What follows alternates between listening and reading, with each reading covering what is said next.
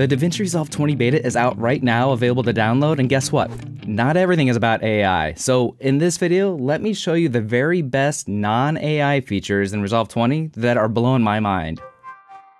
Keyframe editor on the edit page. Do you ever do simple zooms like this on your timeline and you wish you could refine it, but you don't want to go into Fusion? Well, in the upper left now, click the keyframe button, and we have a dedicated window here to work with this to change the timing if you needed to. If you want to change the easing so that it doesn't start and stop so abruptly, click this button here. You get access to the curves where you can select them, change it to an easy ease. By clicking that button right there, you have Bezier handle control. And they even went a little further with this. There's a lot of refinement to this that's so good. You have a pop-out window, so you can see it nice and large if you need to really change some of the handles, as well as a whole new way to view your keyframes down in the timeline. And that's by hitting this right here, which is the keyframe tray button, which pops up this bottom panel, this bottom window, so that you can see stuff in context. And basically, anytime your playhead is over a clip that has keyframes, you'll see them there and you can make changes. Vertical video viewers, yes, that's a thing now. If you edit with video that's 1080 by 1920, you can now click on the edit page, this button on the far right, and that will stretch your image top to bottom so you don't miss a thing when you're editing. Maybe your cropping's a little bit weird. And it works on the color page too. That's what it looks like over here. Not a huge fan of vertical video, but I am glad that I can see everything nice and big now. Open in timeline with source viewer. This is probably my favorite feature of DaVinci Resolve 20, so let's get it out of the way. It takes a little bit of explaining if you've never done this before. The idea is I have a creative timeline here, one that's going to be my final output video, and it shows up on my right viewer. But if I want to see something on my left viewer, that's maybe my source material, but maybe like a whole timeline of all my favorite shots together, this is how that works.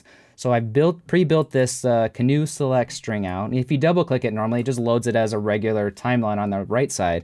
But if I want to load it as a source instead, first what I'm going to do is double click my creative timeline. So that's open, ready to go. I'm going to right click on the select timeline and say open in timeline with source viewer. And that gives me a blue playhead. This blue indicates this is staying on the left side. It's a source material. And I can easily edit from the source material to the creative edit your cut on the right side. So just find a shot you like on here. Maybe I'll choose this serving some food at campsite right here. I'll hit X for X marks the spot. And then all your other keyboard shortcuts to swap from source to the edit timeline work, like Q. Q is your toggle between your source and your timeline.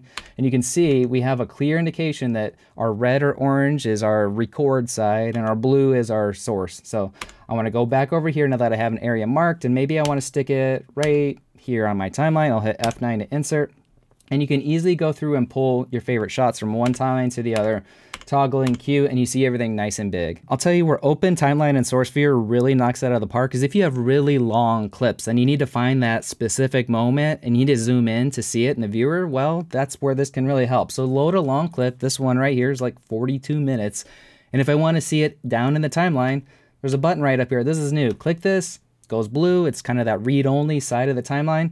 And because it's a timeline, it acts kind of like a timeline. I can zoom in with Command+, find a moment really easily, my search dial, marking in, marking out. Maybe that's the only part I needed.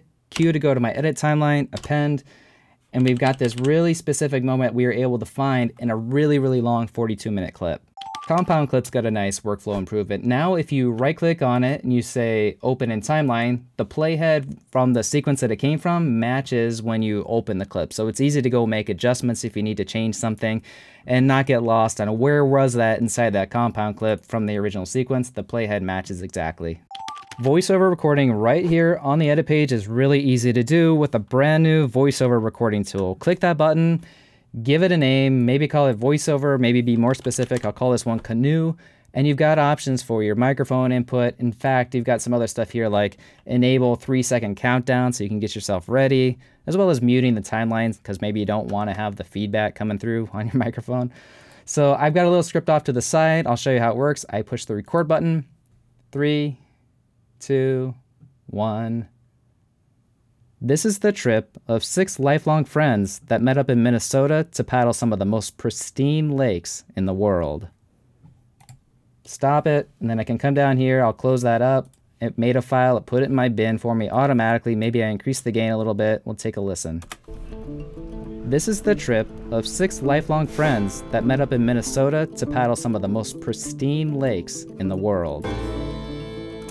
And that's all there is to it. And if you want to actually see the script over the footage as it's playing, on the cut page, we have this button down here for the script menu. You can say load a script file, load the script into there. Let's say Boundary Waters script. And you see it puts it right over the top. We could record from this page just as easily. This is the trip of 6 lifelong friends that met up in Minnesota to paddle some of the most pristine lakes in the world.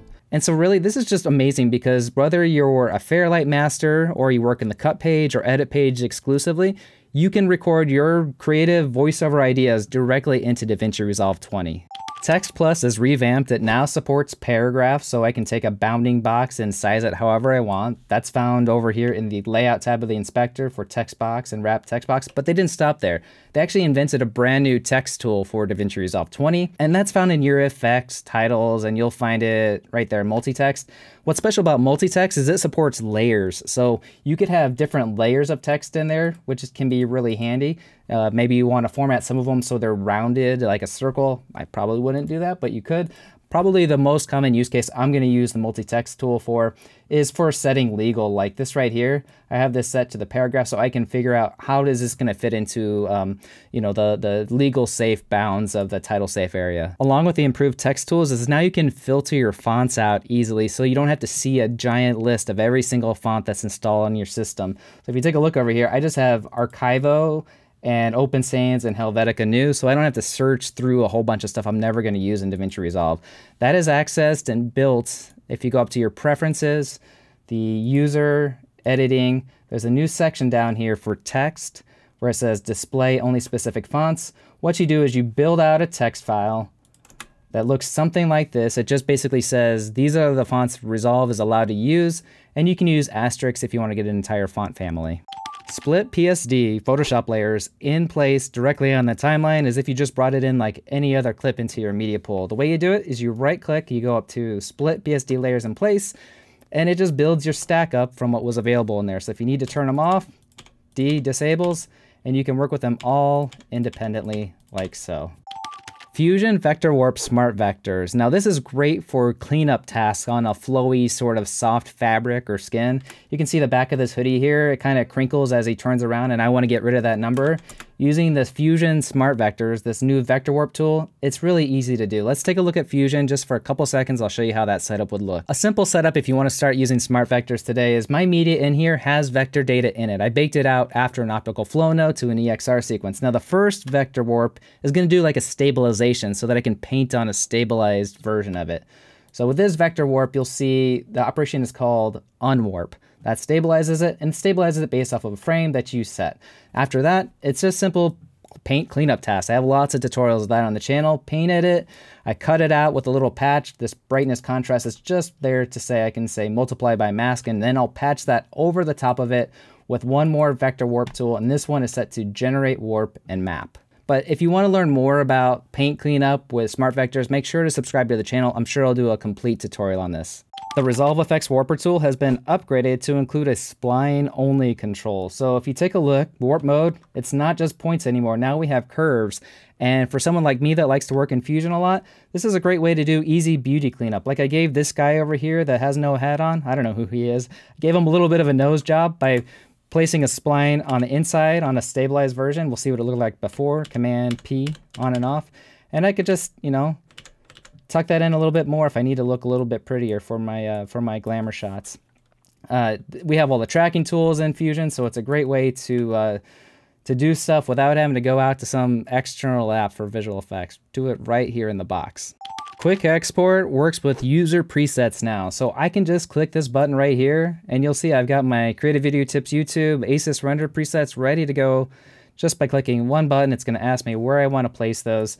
They're easy to set up. You just do that one time in the deliver page, create your presets like you normally would.